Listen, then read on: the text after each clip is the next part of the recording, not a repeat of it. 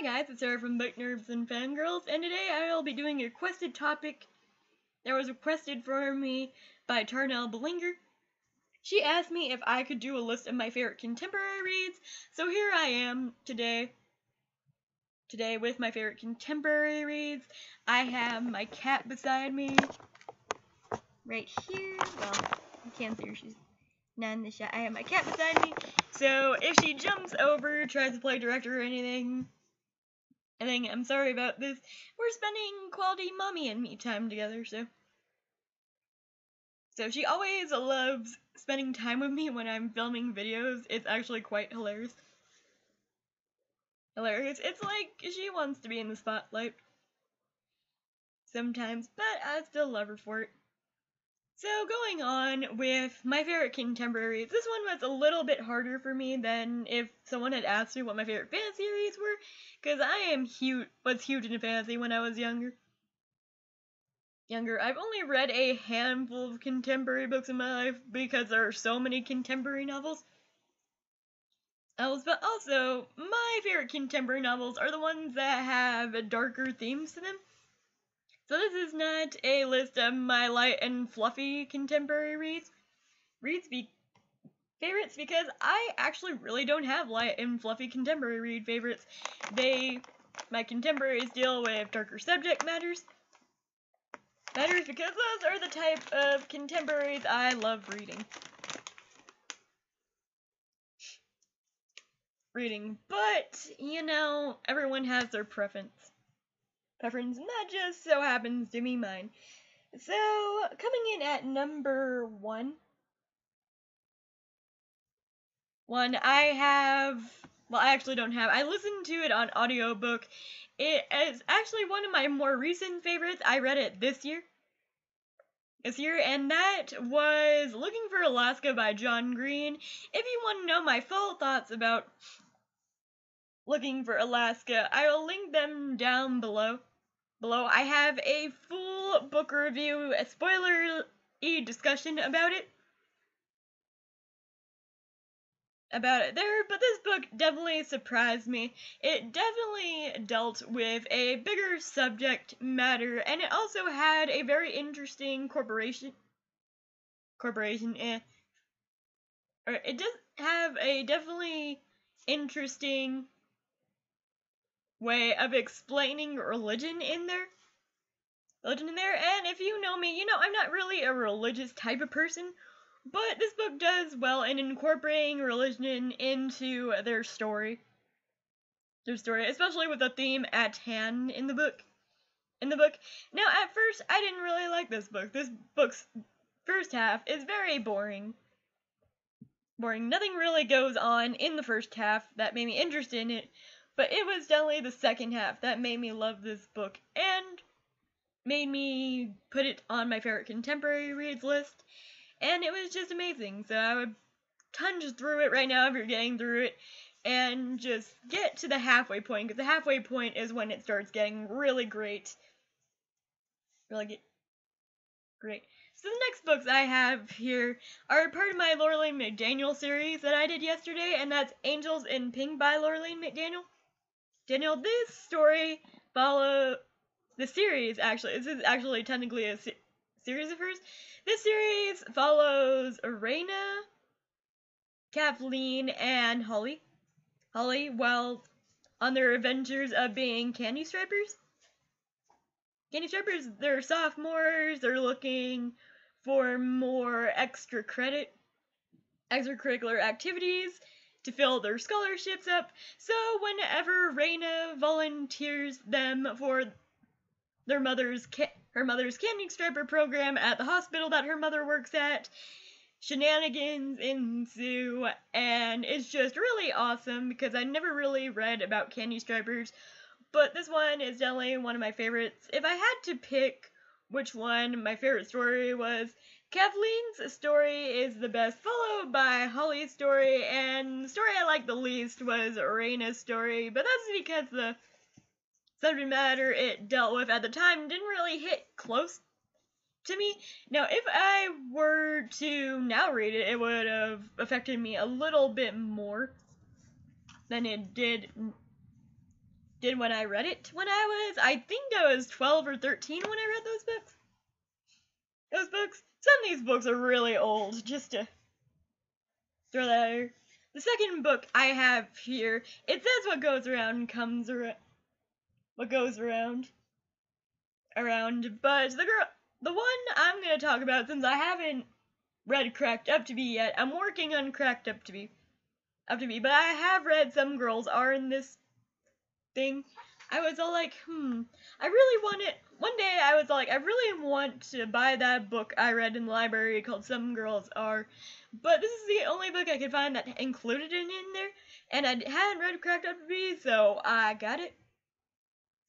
But this book is by Courtney Summers. The one I'm talking about is Some Girls Are. Some Girls Are deals with a girl named Regina. She has it all. She's a popular girl. She has a great set of friends. And everyone in her school is terrified of her because of it. But one night after a party, Regina endures something at the party that is actually in the beginning of the book, but I don't want to spoil what happens because it's a major plot point for what happens to her in this book. So that happens, and suddenly after that night, Regina is no longer a part of her clique. She's shunned out by the popular girls and is now bullied by the same people she used to call friends. But she's also an outsider because she has made so many people hate her. This book really dealt with the more vile and disgusting parts of bullying that a lot of people don't really talk about. A lot of people say, bullying's not that bad. It's just words. No one could really hurt you. But this deals with very physical and violent bullying as well as verbal bullying. And it was a really hard one to get to. Courtney Summers, if anything, writes bullying really well and how evil some girls really are when it comes to bullying, and it was just one of my favorites. Up to date. The next book I have here is a book I actually read this year, and that's The Hate You Give by Angie Thomas. This book follows Star and the outcome and dealings she has to face after witnessing her best friend getting shot by the police. If you want to read a book about the Black Lives Matters movement, I would definitely recommend this book. This is from first-time author Angie Thomas, and she writes such a realistic book that I found myself getting angry with this book. I got angry, I got sad, there are some happy parts, and there's definitely a lot of emotional impact in this book, which makes it one of my favorites of the year, but it's not my actual favorite of the year. I'll get to that during my favorites video in December, but right now it's definitely on the top 5 list of this year. The next book I have for you here is Garden of Angels by Lorelyn McDaniel. I read this book when I was 12 years old, and my family was going through difficult times. My great-grandmother was diagnosed with non-Hopkins lymphoma around that time, so I really wanted to pick up books that dealt with this subject matter. So I picked up this one, and it has been one of my favorite contemporary reads ever since then. I remember getting so emotionally invested in Darcy's story about her mother having breast cancer. This book was also set in 1974, and really shows the impact a person's cancer could have on their family, as well as themselves, because there are some entries showing what it's actually doing to Darcy's mother. And if you really want a author that's really good at writing books about this horrible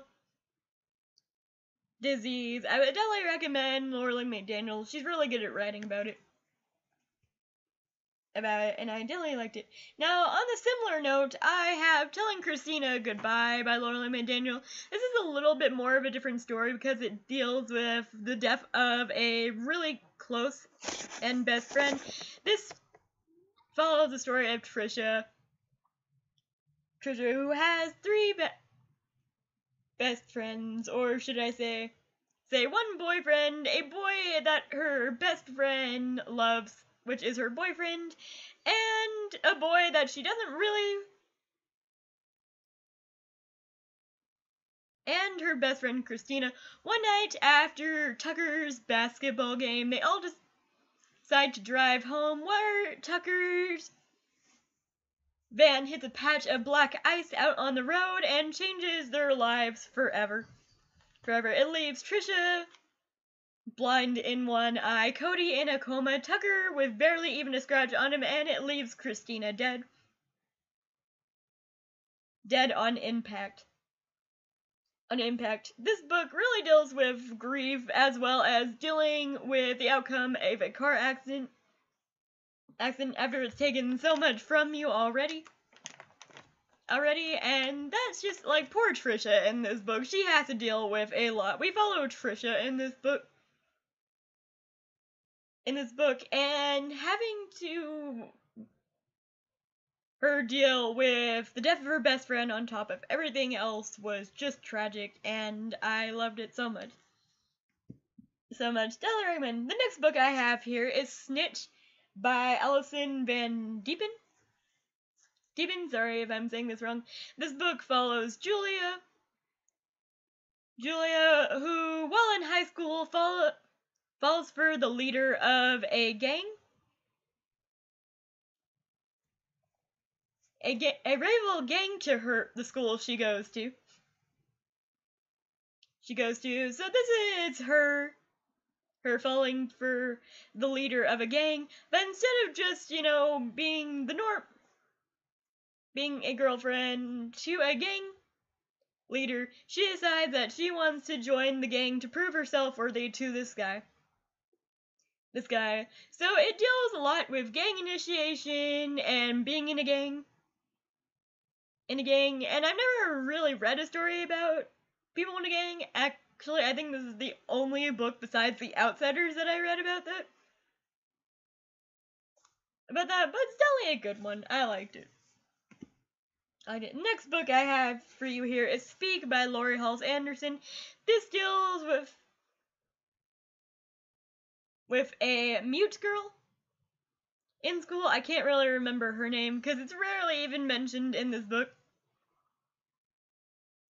This book does have a movie adaptation to it with Kristen Stewart, I believe, is how you would say her name.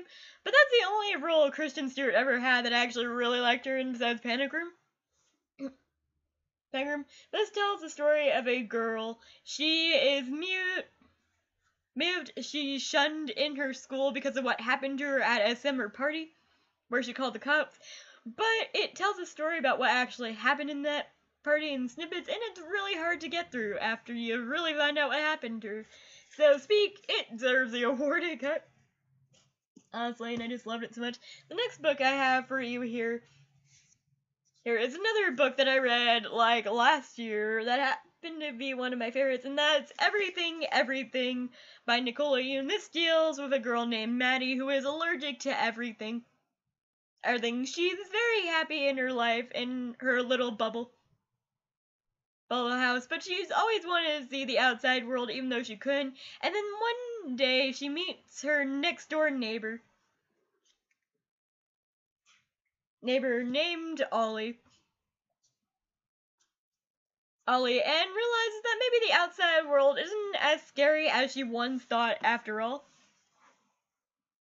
This is a great book with a very shocking twist when it comes to this book, and I totally loved it. I like contemporary books that have shocking twists to them. And it's really interesting to learn about Maddie's disease because I really didn't know a lot about people who are allergic to everything. I've heard about them, haven't really done my research, so this book was definitely a good one to learn about it. about it, and it was a great novel, and I loved it so much. The next book I have for you here is yet another book I read last year, and that's November 9th by Colleen Hoover. This tells the story of Fallon and Ben, who meet on the same day for the next 6 years, I believe. And what happens on this specific day that they meet. It was a really great story, and of course it has a twist, because what book do I love that's a little bit darker that doesn't have a twist? A twist of it? Well, and while some people do have problems with this book, and I could see how this book would be problematic in terms of her love interest, I still really enjoyed it. It was definitely better than this one book that I read this year called The Song Will Save Your Life. I really hated the love interest in that book.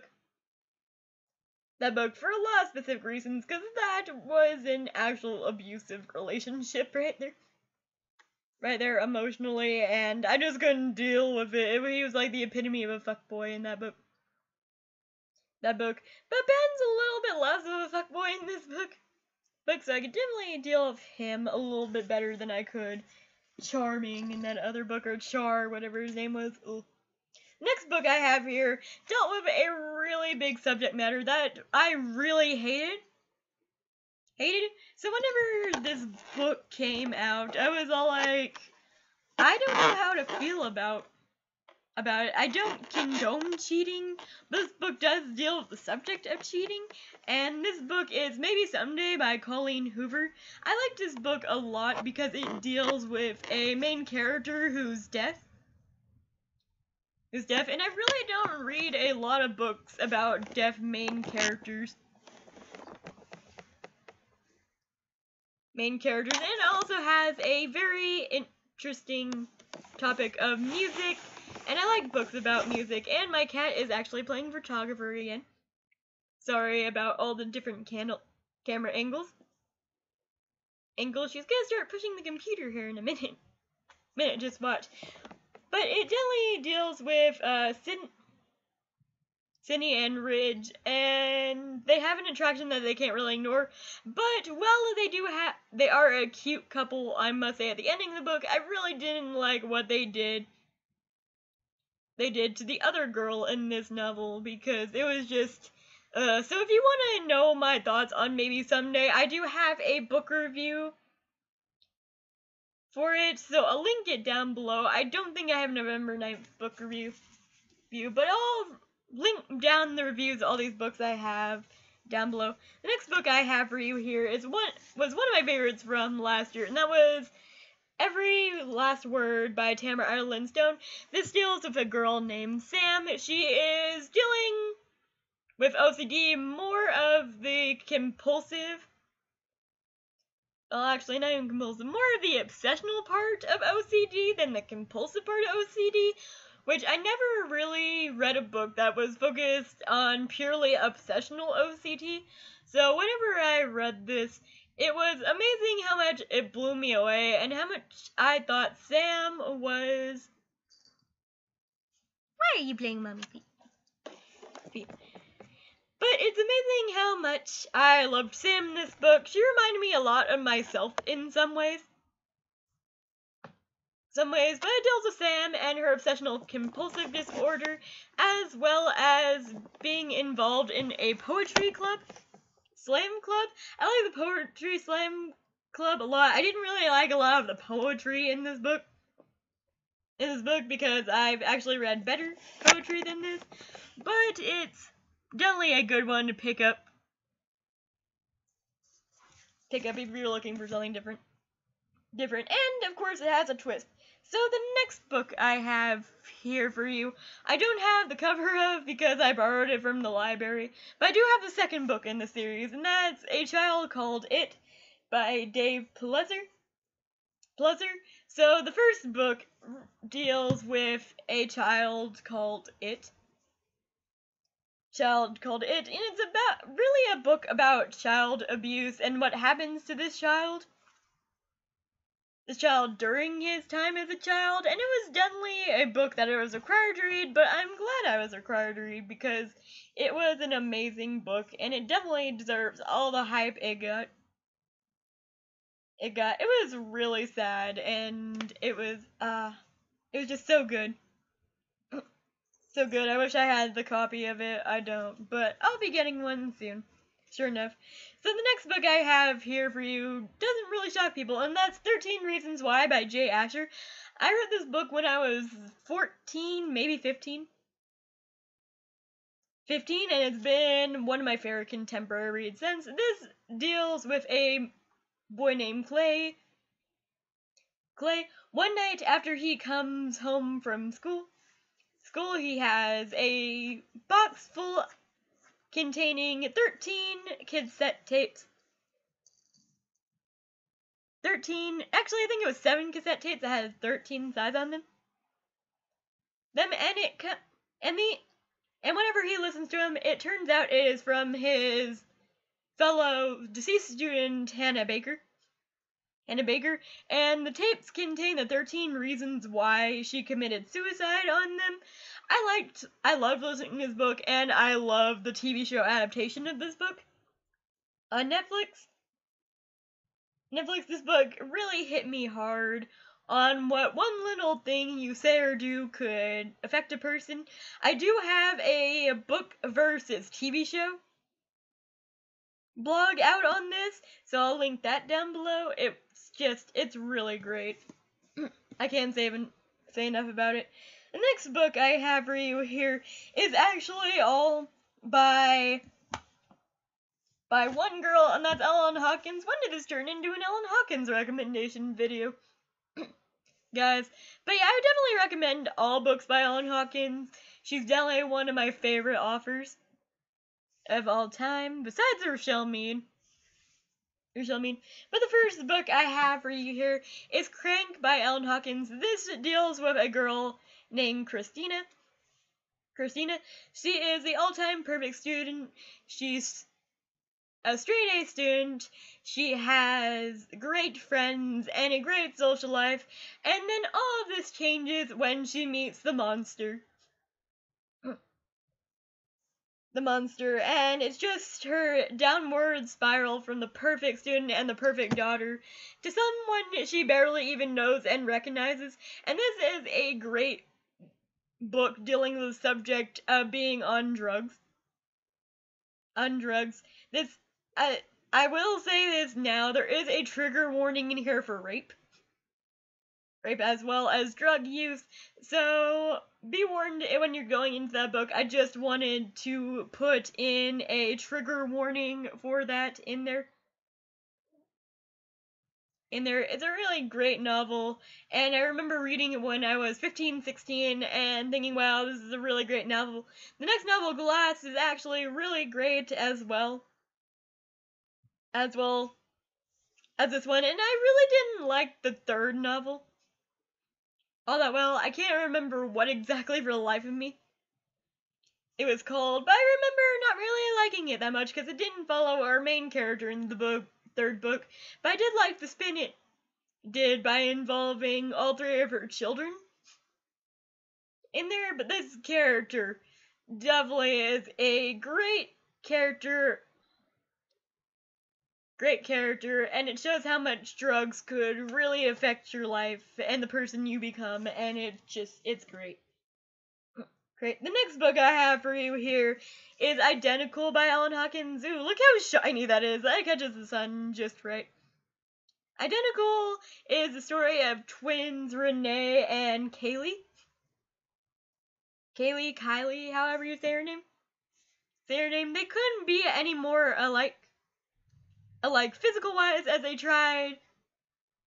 tried, but these 2 girls are definitely not the same person. Kaylee is the straight A student who's perfect in every way imaginable, but she is harboring a really dark secret within her that she can't really tell anyone, including her sister Renee. And then Renee is more of the outspoken, rebellious type, rebellious type, and there is a very, very, very dark subject matter in here that I can't really get into because it's a huge spoiler, but there are quite a few trigger warnings in this book.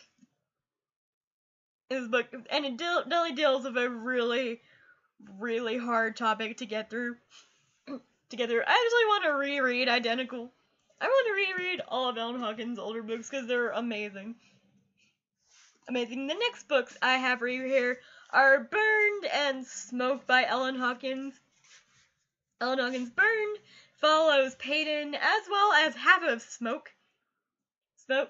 This one really deals with the aspect of religion and going outside of your religion and not really fitting into your religion like Peyton does. Peyton is Mormon, but she doesn't really feel like she's really a part of the Mormon religion. She feels like they just turn a blind eye when it comes to her father's abuse on her mother, as well as her father's alcoholism and beating his children. So that's a great book to get into, and I can't really say much about Smoke because it follows the events after Burned, and there's a huge spoiler for Burned in the beginning of Smoke, so I can't really get into it. But this deals with Peyton as well as one of her sisters, Jackie, and I can't tell you how much I love these two. Burned is probably my more favorite than Smoke. Smoke was okay, but it was definitely a good continuation. I'm sorry, but look at, I like the whole paper and it being burned. It was great, and I like this one because it's the same piece of paper, but it's now burned, and here's the smoke on it. But I definitely loved it. So the next book I have for you here is one I don't have the dust jacket for, but that's Tricks by Ellen Hawkins. This book deals a very heavy subject matter of prostitution, and I never really thought about the different circumstances that could make people make the decision to go into prostitution. But this book is definitely hard-hitting, and I loved it so much. And I will say that Perfect did give me some good storylines in it. I didn't like all of Perfect, so it wasn't on this list, as well as Impulse. I really liked Impulse, but I didn't like the ending of Impulse, so I didn't really include it on this list. But there you guys have it. That was my favorite contemporary reads list. If you have another suggestion for a recommended video, maybe my favorite fantasy of all time, or my favorite mystery novels, or anything like that, comment down below and let me know, and I'll do whatever recommendation you guys feel fit for me.